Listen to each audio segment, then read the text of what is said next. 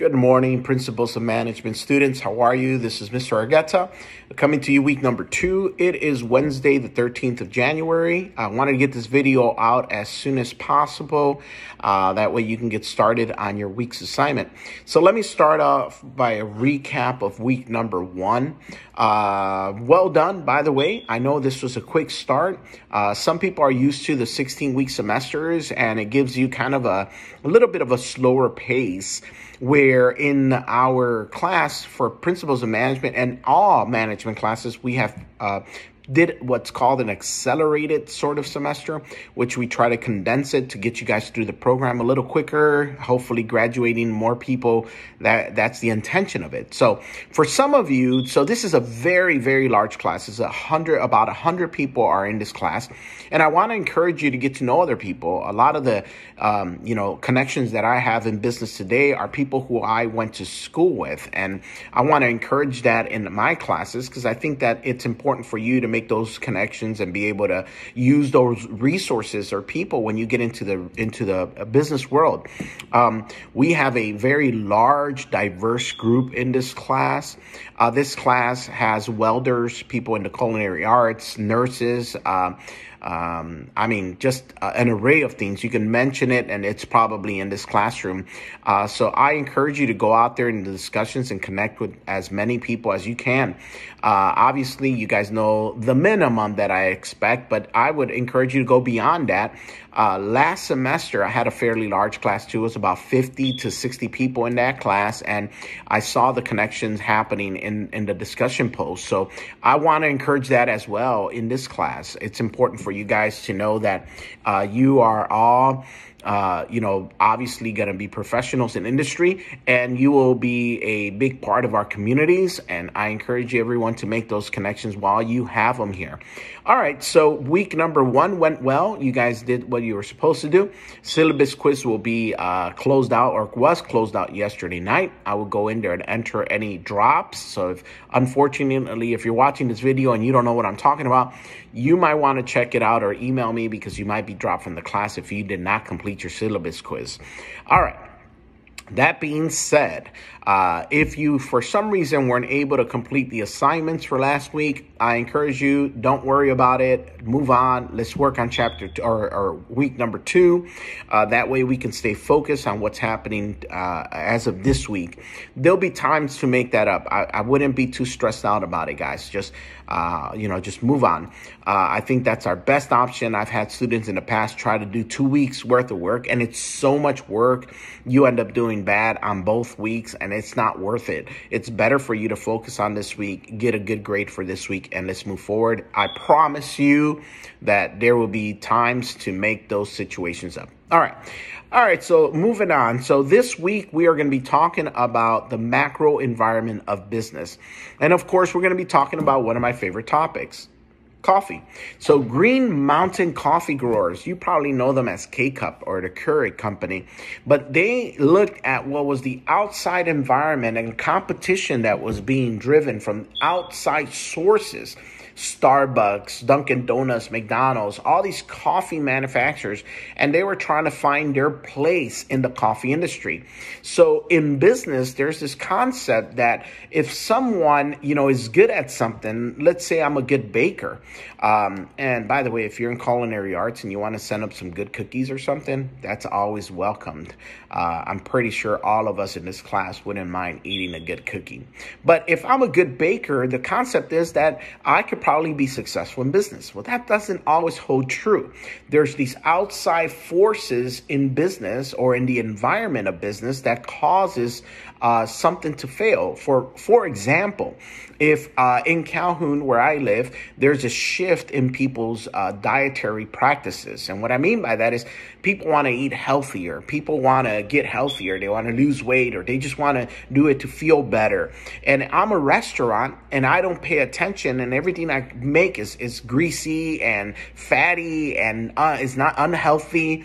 Then I'm probably going to eventually end up suffering in my business, because the environment outside that I cannot control is going to shift their practices and not purchase unhealthy foods.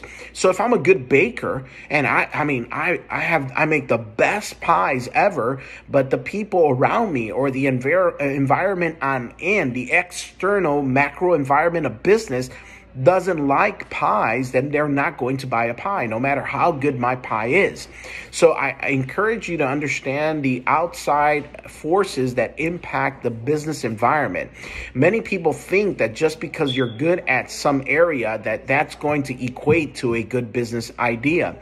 That doesn't always work that way. So I think that many people have this idea that all you need to succeed in business is to be good at something.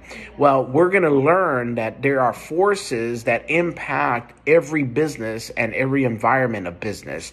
As I mentioned earlier, the Green Mountain Company saw their external environment of the coffee industry and decided to shift their strategy to be able to accommodate to what's happening outside of their environment, forces they cannot control. So this week we're going to look at that, and we're also going to have a discussion over ethical perspectives. And my question to you is, what is your method of making a decision? What ethical perspective do you hold in making decisions? In one of my ethics classes that I teach, I ask a question the very first day of class, and I say, is it ever okay to say a lie? The question of it being right or correct to lie to someone, to tell someone something that is false, is that ever okay? Now, there are many people that have taken the ethical stance that lying is bad, that lying is wrong. And to some people that is always true. And they call that mindset a deontological mindset. Where you believe that a higher power, a God, if you may, has established rules and laws and has then said it somewhere that it is not good to lie. So then the question is, does that rule ever change? Can you ever lie and it be okay? So it's a tough decision, and I know that some of you struggle with that, but no one ever falls into one specific ethical perspective. So I want you to understand that you're going to find yourself making decisions based on several different ethical prospects or perspectives. So when you read that, please make sure you kind of find yourself in a place where you are kind of identifying which direction you would go in what scenario, and have a discussion on that this week. Other than that, guys, I want you to, like I said, enjoy the journey, enjoy the process of being in this class. I hope you're going to learn a lot. There's a lot in this book, so we're going to try to just sort of pick at it and try to capture as much as we can. Other than that, guys, I hope that you're having a wonderful time out there. You're being safe. It is cold today. I went out to get a cup of coffee, as you can tell, and my car was frozen over, so I had to wait till it warmed up and get out there. But anyhow, what else can I tell you, guys? It's a crazy week. It was a crazy week last week. I encourage you not to focus on the differences that we have, but on the similarities. I try to encourage you to continue to focus on what's important, and what's important is you and your family, is you graduating, and what's important is for us to take care of one another, our neighbors, despite what they believe and who they are. I encourage you to respect one another out there.